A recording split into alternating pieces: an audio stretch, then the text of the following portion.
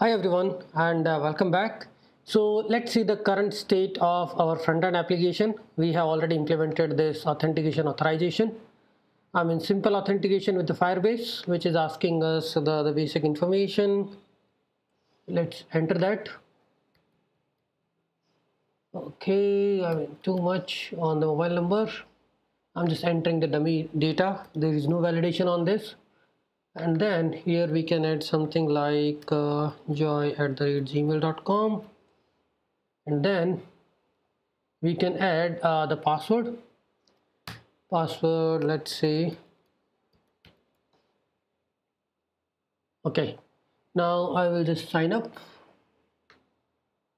So once the user is getting signed up, we need to actually remove this panel, and it's like auth state had changed in the Firebase. So it is actually particular to the Firebase. Whenever you do the sign up, it also considers you as a logged in.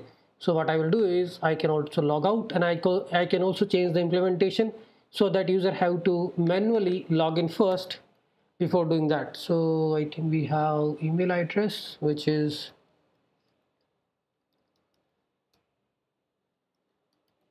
and we have password also. Let's see this. So I'm doing a sign in. So once you do the sign in, now you can see the logout, right? Because the state of our Redux has changed.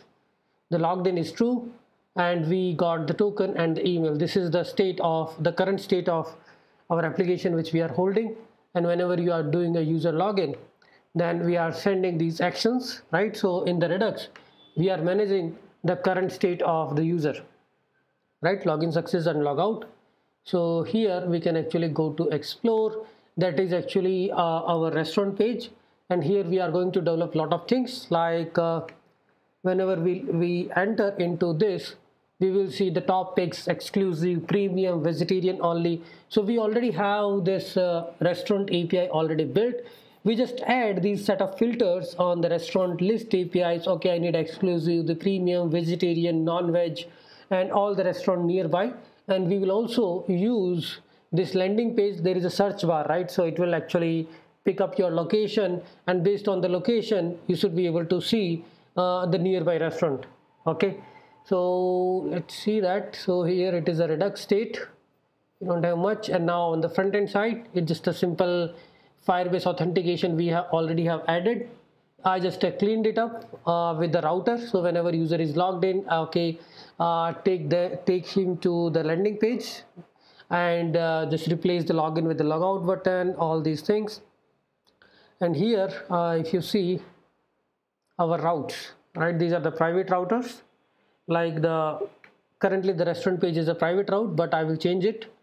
For now the implementation looks like this. So once user is logged in, he will be able to move to the restaurant page by clicking onto the explore button. Otherwise he will stay on the landing page. And here we are getting the state from the Redux using use selector. Okay, like what is the current state, and we are passing it and validating in this route. Okay, user is logged in. Okay, let's allow the user to move into the restaurant page. Okay, so this is the current state of our application. Now the next objective, because now we are able to log in, is you are able to sign up. A little bit of the cleanup, but that's not important. Now we need to build a restaurant page.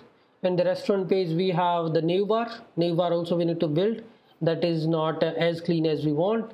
And then there is you can see the carousel slider, and then we have the list of restaurants, top picks, exclusive, premium, vegetarian, non-veg.